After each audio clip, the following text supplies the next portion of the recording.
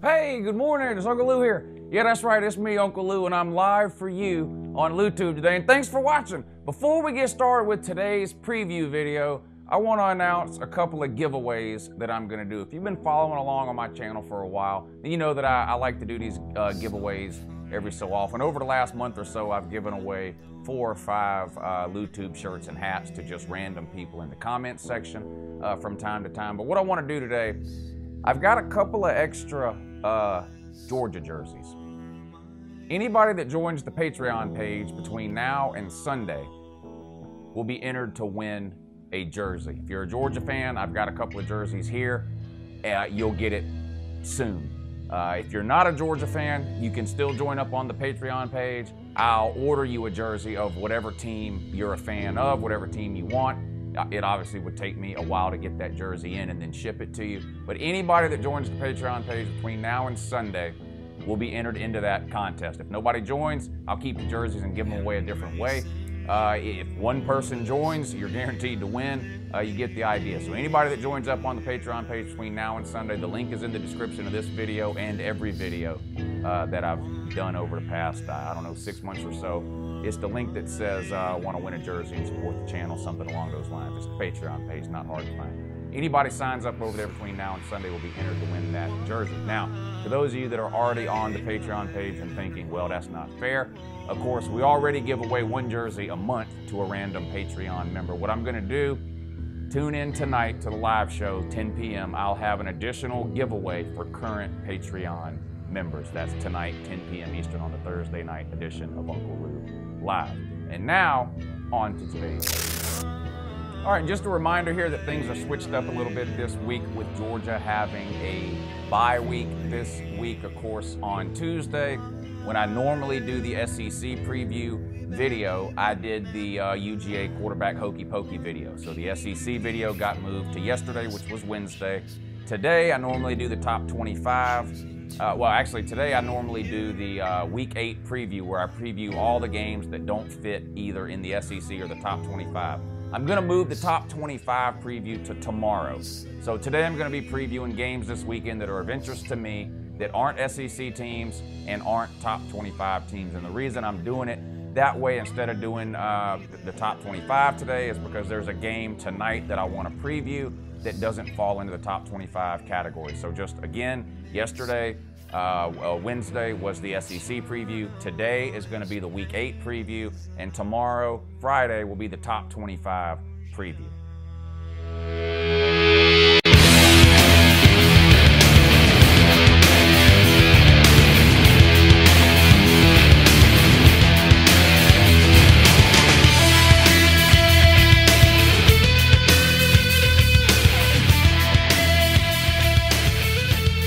All right, per usual, all the preview and prediction videos that I'm doing this season are sponsored by the good people over at betnow.eu.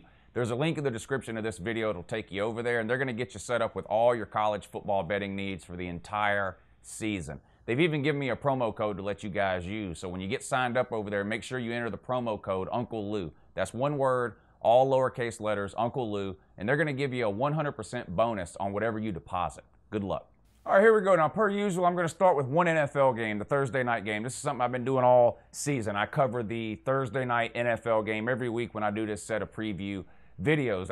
This is a college football channel. 99% of what I do is college football, but I'm all the time having people ask me to include the NFL. And the only way I've really been able to find time to do that is to include the one Thursday night NFL game in my preview videos that I do during the week. For the people that hate the NFL for a variety of reasons, look, I get it, and I see your comments every week reminding me how much you hate the NFL, and you can continue to leave those comments. That's fine. I completely understand that. If I only made videos that pleased 100% of the people that watch this channel, though, I wouldn't be able to make any videos at all. So fast forward about 2 or 3 minutes if it really hurts your feelings that much to hear somebody talk about the NFL. All right. Terrible game tonight. Denver Broncos at Arizona Cardinals. 3 wins combined between these two teams. Arizona's at 1-5. Their only wins over the 49ers. Broncos not much better at 2-4 with wins over the Seahawks and the Raiders. 2 teams with struggling QBs, really. Neither one of these starting quarterbacks have more touchdowns than they do interceptions. Cardinals have chosen to go with rookie Josh Rosen. 2 touchdowns, 2 interceptions. Broncos have Case Keenum, been around a while, 7 touchdowns 8 interceptions. David Johnson, running back for the Cardinals, has had some good years in the past, a little disappointing this year. And if you look at the wide receiver comparison, Arizona, Christian Kirk, he's their leading receiver, but his numbers pale in comparison really to Emmanuel Sanders over with the Broncos. This is a road game for the Broncos, but they're a 1.5-point favorite here. This will not be an interesting. I mean, watching this game this is like a preview. This is the NFL version of Florida versus Florida State later in the year. Two average teams with no-show offenses, right? This won't be an interesting game to watch. The over-under on this game is 42, and I don't talk a lot about over-unders when I do these preview videos, but to be honest, I would take the under 42 here. These offenses are just terrible. Let's just be real. Broncos are a 1.5-point favorite if you're looking for a side to play. I love taking primetime home underdogs, and that's what the Cardinals are in this one. But 1.5 is really no points at all. I do think the Broncos are the better team with the better defense, so give me Denver, and I'll lay the 1.5. All right, now on to this week's college games. And just as a reminder, if you skip past the beginning of the video, I did all the SEC team previews on yesterday. Is that right? I think that is right. Yeah, yesterday, Wednesday. Today, I'm doing all the games that are of interest to me that aren't SEC games and aren't top 25 teams. And then tomorrow, I will do a preview of all the top 25 matchups for this week. So here we go. Per usual, we're going to start with the noon games and run through the primetime games Saturday night. Actually, we're going to start with a Thursday night game. But per usual, there's some pretty good matchups here involving some teams that are of interest to me or some of you guys in the comments section. Not a whole lot to choose from when you're talking about non-SEC and non-ranked teams, but here we go. Tonight, Thursday night, 9 o'clock on ESPN, you got Stanford traveling to take on Arizona State. Stanford's a 2.5-point favorite in this one, a road favorite here. Stanford's 4-2. They've lost 2 in a row, right, to Notre Dame and Utah. Arizona State 3-3. Sort of a weird season for Arizona State. They beat Michigan State, and you look back now and you say, how the hell did that happen? But it did. They beat Michigan State, turned around and lost to San Diego State. So it's been an up-and-down season for Arizona State, which, to be honest, you see that a lot when a team brings in a new coach. And, of course, Arizona State has that dinosaur, Herm Edwards. They dusted him off, dragged him out of ESPN. He's head coaching down there now for the Sun Devils. So Stanford goes on the road here. Will Bryce Love play? Will he show up? He hasn't looked like the same Bryce Love this year. I'm not telling you anything you don't know. I just think Stanford's a better team here than Arizona State. I know, the loss to Notre Dame, that sort of is what it is. The loss to Utah, listen, Utah's probably going to win the Pac-12 South. Them or Southern Cal, and actually they play this week too. We'll talk about that game in a minute. But I just think Stanford's the better team. And maybe this is my David Shaw bias coming through here. Of course, I'm a huge David Shaw fan. I think he's a good coach out there. I think he gets the most out of what he has available, given how hard it is to get into Stanford for most college athletes. 2.5, not a whole lot of points. Again, here I'm going against my own rule. I did this with the NFL game. I'm going to do it again here, and I'm going to take a road favorite. But give me Stanford and lay the 2.5. All right, Virginia at Duke. And before you skip forward and say, why are you talking about Virginia and Duke? What if I told you that Duke was 5-1? Would that blow your mind? What if I told you Virginia was 4-2? I mean, both of these teams, I think, are exceeding expectations this year. And you can look at their schedules and say, well, who had they play? Woo! And believe me, I know you will. And I get what you're saying. But again, the point is, this is Virginia and Duke. These are usually the teams that other teams play. And then you ask those other teams, who have you played? You didn't play nobody but Duke and Virginia, woo. So listen, 4-2 for Virginia, 5-1 for Duke. Duke's only lost to Virginia Tech. Virginia, a big win last week over Miami, right? Now, some people saw that coming, like Uncle Lou. If you listen to me and took Virginia last week, you made yourself some money in that one. But they did lose to Indiana. That one is kind of hard to understand. And they lost to NC State, who turns out to be a pretty good team this year. So Virginia, 4-2 on the road at Duke. Duke's a 7.5-point favorite in this one, so more than a touchdown favorite there. This one comes on Saturday, 12:30 on. I don't think it comes on ACC Network, or if you have the Watch ESPN app, I think you can watch it on there. But it'd be hard to find this one on TV, I think, unless you're local to one of these two schools. I can't believe I'm doing this. Third game in a row this week. I'm taking a road team, but now this one's an underdog, 7.5 points. I do think Duke will win this game, but I think Virginia can keep it closer than a touchdown. Now, that was an emotional win for Virginia last week, so it worries me a little bit that they may have done a little bit too much celebrating on Saturday night, Sunday, and Monday with the big win over Miami rather than preparing for Duke. But I'm going to roll the dice here since this is over a touchdown spread, and I'm going to take the underdog. Give me Virginia, and I'll take the 7.5 points. All right, another ACC matchup here, and this is a team I've been trying to cover every week, even though they're not SEC and not ranked, but that's FSU. They host Wake Forest this week, and FSU, believe it or not, 10.5 point favorite here. If you watched FSU play the first few weeks of the season, it was hard to imagine at that point that they would ever be a 10.5 point favorite at any point during the season, but they are. They're a 10.5 point home favorite in this one over Wake Forest, but Wake Forest is a bad team. They're 3-3. Of course, they got destroyed by Clemson last week, 63-3. But even if you look at their 3 wins, speaking of the who have you played routine, Tulane, Towson, and Rice are the only 3 wins for Wake Forest. They lost to Boston College. Of course, I mentioned the blowout last week to the Taters.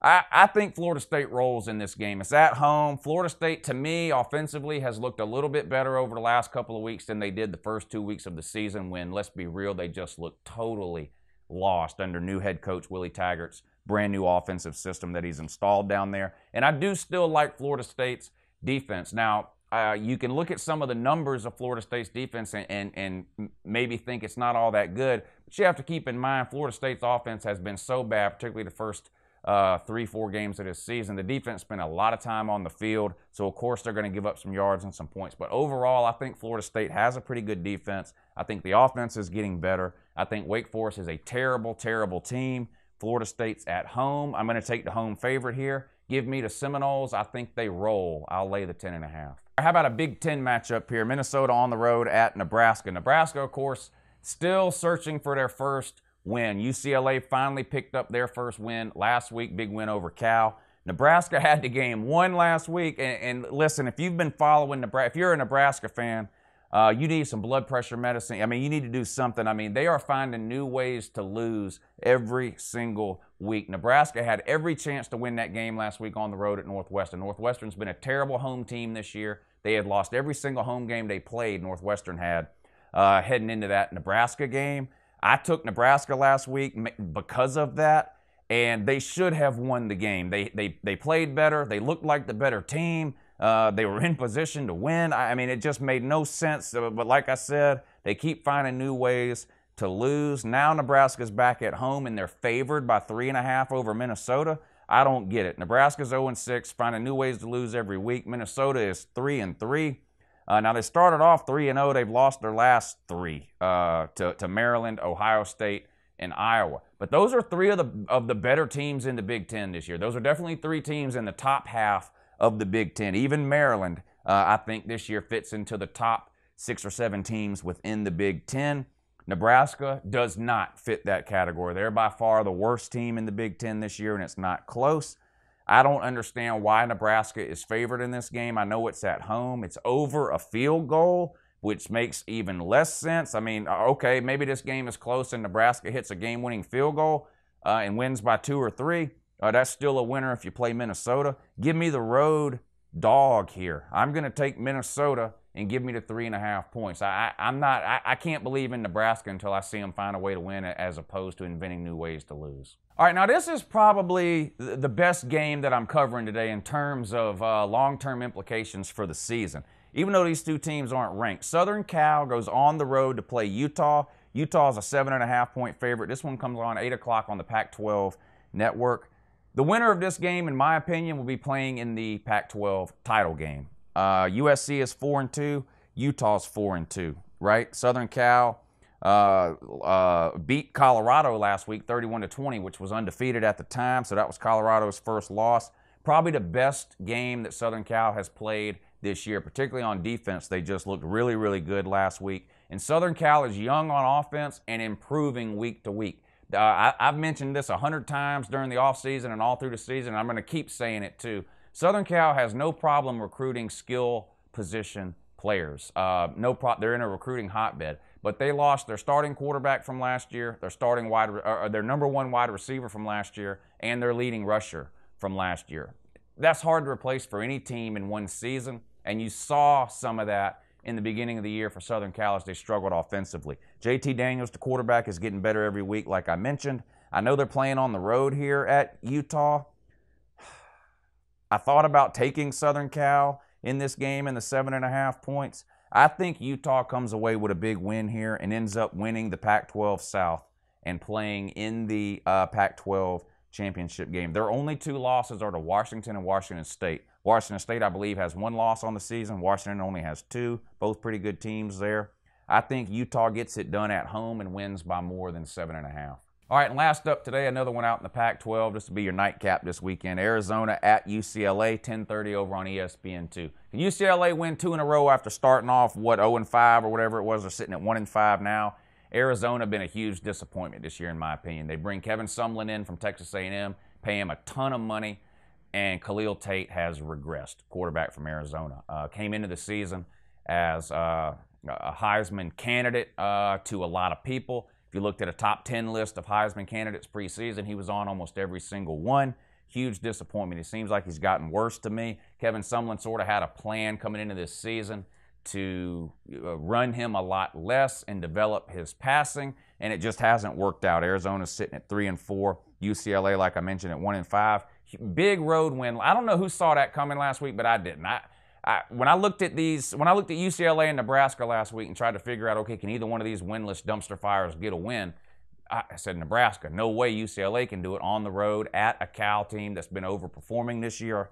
I was wrong. Nebraska lost. UCLA rolled to a big one. I think they won 35-7 or something at Cal. So they come back home here after finally winning the game, monkeys off their back. I think UCLA rolls in this one too. I'm going to take the home favorite here and lay the 8.5 points. All right, that's it for today's preview video. Hope you guys enjoyed it. Leave a thumbs up if you can. Share this video. Subscribe if you're not already. I post college football videos almost every single day of the year. And don't forget, join up on the Patreon page between now and Sunday. Every new member that joins the Patreon page between now and Sunday will be entered in a contest to win a jersey of your choice. We'll probably give that jersey away. Probably Monday on the live show, we'll give that jersey away to whoever signs up on Patreon between now and Sunday. To the current Patreon members, if you're already over there, tune into the live show tonight, Thursday night, 10 p.m. Eastern, and we'll do an additional giveaway for you guys too. I appreciate you watching, and y'all have a great morning.